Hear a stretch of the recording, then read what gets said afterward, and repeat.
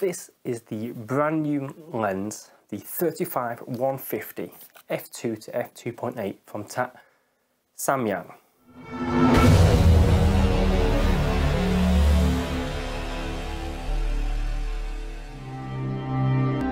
I've had this lens for a couple of weeks now. The focal length is obviously very versatile, and I did listen to a few comments on previous videos about saying I haven't shot any portraits. Again, I'm not a portrait shooter, but I did try to please everybody this time. So I've done a little bit of everything. I've got a bit of landscape in there, a bit of portrait shots, shot a little bit of sport, like volleyball stuff, which I enjoy, just to kind of put it through its paces and see what the tracking and things like that is. But we will get into that in a little bit. So, a little bit of technical info. If you know my previous videos, you know I don't do technical stuff. It's really not me, but I have wrote this down. It weighs 1,224 grams. It has 9 blades, 82mm filter, which is good, same as all the rest of my filters. 157.4mm long, 21 elements in 18 groups. If that means anything to anybody. In terms of weight, I think it's very, very similar to the Tamron. Its groupings are a little bit different. Same with size, I think this is slightly bigger. So fairly, obviously, comparable to the Tamron, which it is going to be compared to, because it's pretty much exactly the same lens. But then again, other lens manufacturers bring out 24-70s, 70-200s, so why shouldn't 35-150 be the next kind of standard kind of focal length? And using it again for a few weeks, I can see why this will be popular, and obviously the Tamron is popular as well, because it's just a great focal length to have. But in terms of technical stuff, that's as much as I'm going to get into, and I won't mention the Tamron again. I don't have the Tamron to compare it to.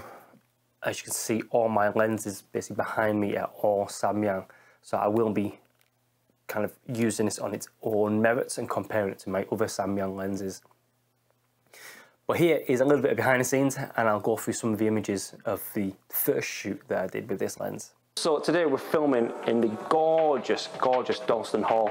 It's a medieval kind of hotel, come castle, come haunted place as well.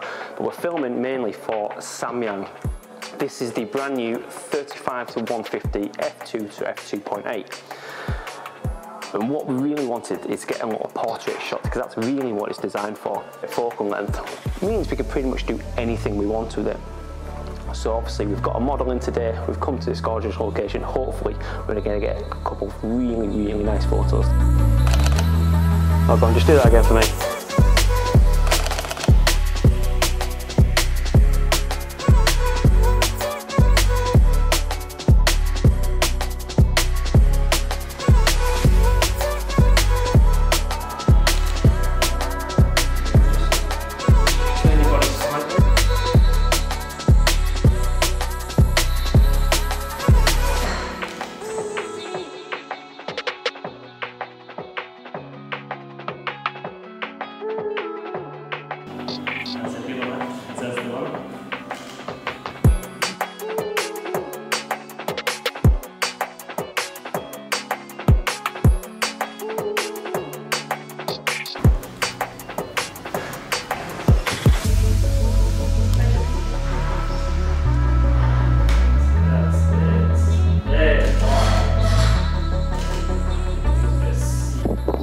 Beauties of a focal length like this, going from 35-150, is you can really play with the compression in the background.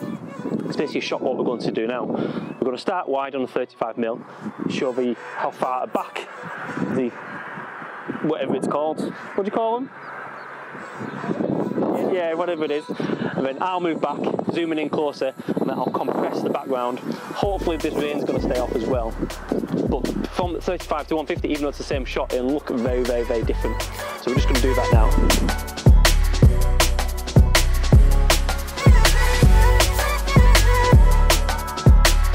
Look, just, yeah, that's it.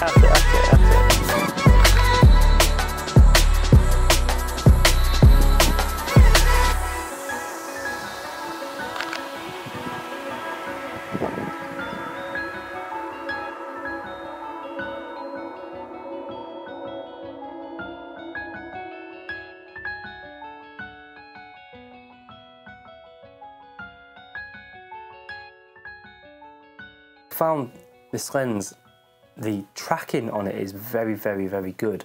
I did shoot some volleyball as well, which here are the images from that. I really don't know whether it's a software thing or it's new groupings, obviously like I mentioned before, something like that, but it did seem to just stick to the faces, bodies or eyes, obviously depending on obviously what I was focusing on. So the next thing is obviously the button layout on this. There is 2 custom buttons on it this time, and then AF to MF switch. There is an unlock and lock here, but it's actually quite, I wouldn't say it would creep anyway, because obviously this is fairly, it's a good weight to it, so obviously it doesn't creep. And then there's 3 different custom modes on here. Well, there's actually technically 6 custom modes, because there's 3 custom modes under AF and 3 custom modes under MF. One of those interesting ones on here is if you switch it to MF and go to custom 3, that is a dolly zoom mode. You would have seen it on kind of Jaws, and Vertigo is obviously one of the famous ones from it. Just a little bit something extra they've obviously added for video, which would be quite cool to see kind of people. I have tried it, but it's quite difficult kind of handheld. And obviously coming back to video, they've kept the focus ring. This is obviously off the VAF lenses, so you don't need any specific kind of tooth thing to go. What's the name of it? Whatever it is, yeah. Anyway, so you basically follow focus will basically dig into here and actually grip quite easily, which again, for me, I'm not quite sure where I'll be using this more for videos, because I do prefer VAFs, obviously for nice and light. But maybe if I did put this on my rig, having the follow focus there and not having to rig up anything else, it might be quite useful. But again, I'm not sure about video with this yet. I think it's maybe a little bit too heavy for me, but that's personal choice. That's probably about it. It's really one of my typical reviews. I'm not a reviewer. Leave that to kind of Tom Carlton and Pav SV and the people who do it properly. But please leave any comments down. I'll try to answer them the best I can.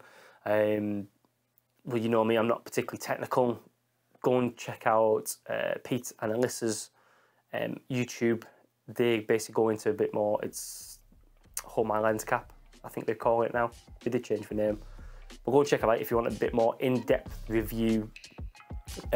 Pete does a fantastic job on there, and obviously Alyssa is a portrait photographer, so go check them out. Well, thank you very much. Like I said, I try to answer as many questions as possible, as best I can. Cheers.